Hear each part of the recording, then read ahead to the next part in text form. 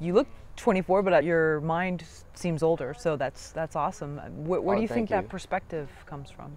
Uh, I've had a really, I feel like I've lived a lot. I've had the best of both worlds, really. I went to public school and I did the whole acting thing as a kid. And I got to live in different countries and, I don't know, talk to a lot of people, meet a lot of people. And I've really great parents. And I think just the environment, being able to travel so much, being able to meet so many people and have a lot of experiences, just given me a perspective. But I mean, there's always, I, I don't, look at myself and be like, oh, wow, I'm wise. I really think there's a lot I could learn.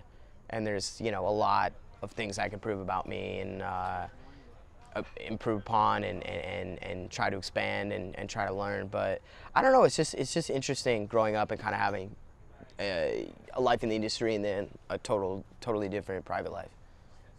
If there was another actor that was around your age that is like obsessed with the industry and they're almost similar to some of these characters that are in Limelight, and they asked you for advice, what would you tell them in terms of like, have a hobby, do other things, try to get out of?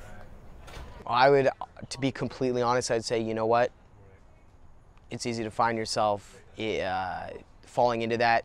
I've been guilty of that before where I'm like, wow, I'm way too focused on what other people think about me, what I need to be doing right now, where I guess I would just say live in the moment. I'm 24 years old, I still got to remember that, and I still got to remember to have fun with my life and hang out with my friends and not be like, what's next, what am I doing next, push harder, you can do better.